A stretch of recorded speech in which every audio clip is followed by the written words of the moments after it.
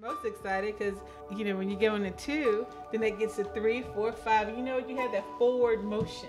Forward. How would we describe our friendship? It's like a hot sauce. I'm about to have some gin. Woo! And here's why. I wasn't always a gin drinker. I used to drink vodka, and when I was in college, I don't even know what I was drinking. But I have learned that dark liquor makes me angry. Gin, on the other hand, makes me Dani. When I first met Dani, I thought she was cool. I didn't think she was cool. I thought she was obnoxious. But now look at us. She loved me.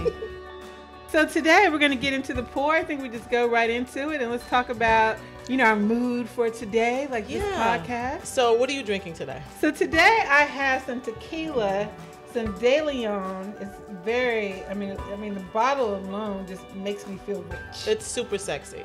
And it's the brown color. Cocktails and Cancer is about 2 best friends navigating life after a cancer diagnosis. 11 months later, I was feeling a lump. The doctor said, cancer just doesn't grow that fast. It's not it's the speed of light. When you think about it, cancer was growing in my body and I was in my 30s. I think you can expect life-saving and life-changing information. Yeah. I know people who, in their 20s are being diagnosed.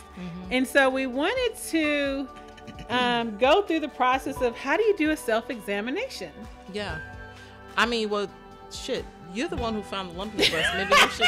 What we hope this podcast does for others is really save lives and take the fear out of the conversation and let people know that it's okay to ask someone if they're okay, that it doesn't make you weak, it doesn't make you any less of a person. And the only way that we're all going to beat this is if we do it together.